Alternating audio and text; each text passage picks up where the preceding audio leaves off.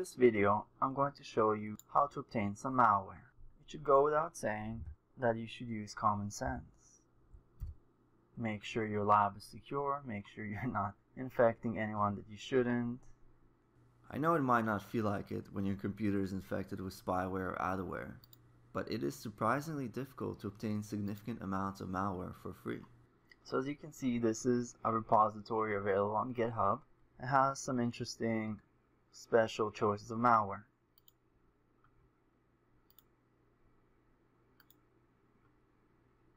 I'm going to go ahead and download it.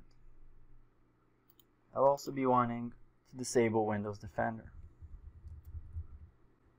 Otherwise, it might flag the malware as it gets downloaded. Windows Defender will reactivate when you disable it this way. However, there are other ways using group policy or registry keys to actually permanently disable it.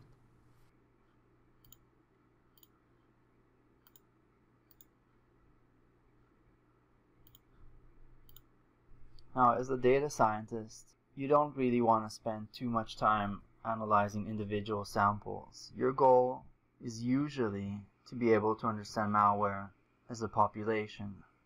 So you might use a few examples such as this and then try to extract information and then generalize it. So it would be rare for me to actually study each sample for days. The next step then, after we analyze a couple of these samples by hand and understand how to obtain features, will be to simply get a bulk amount of malware. So now, for safety reasons, I'm going to disconnect my VM from the network. I'm going to take a snapshot because I'm going to run some malware.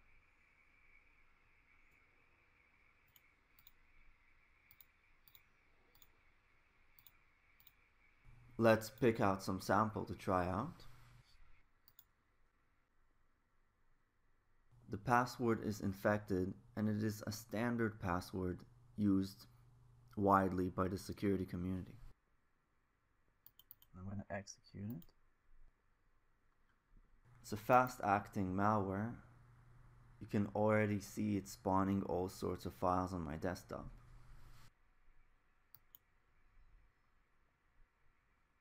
So as you can see, this file, the zip file with my malware, has been encrypted. There's an extension WannaCry. Even if I change this extension, I'm still not going to be able to open it. Now my desktop wallpaper has been changed.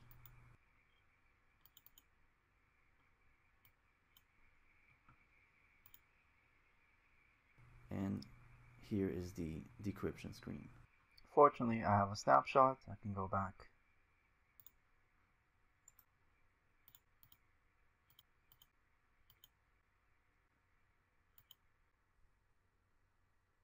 Next thing I want to talk about is the malware dump we're going to be using for the course, which is going to consist of a large bulk of samples. It is hosted on Kaggle, and unlike this malware, which is live, the malware on Kaggle has had its PE header removed so that you won't actually be able to execute. But for our purpose, that will do. So this is where you find it, malware classification. You might need to create an account, which is quite easy. And then you can download the training set. So let me just show you a sample. You know what it looks like. Okay, let's get the sample. If you look at the description of the data, you can see that there is a raw version consisting of the hex representation, and then additional features that have been extracted, such as function calls, strings, etc., generated by a disassembler. We'll want to download 7-zip real quick so we can extract this. Okay, where were we? Okay, so we have this ASM file, bytes. So let's take a look at the bytes. You can just open it with Notepad. Okay, and you can see it's a sequence of hex numbers. So hex is hexadecimal, and in this number system, the numbers go from 0 to F. So 0, 1, 2, 3, 4, 5, 6, 7, 8, 9, 10.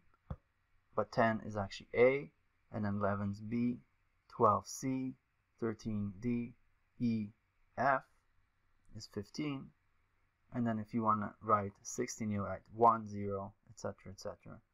And if you want more details, you can read up on it. But anyway, so this is the sequence that makes up the file, except the header has been removed.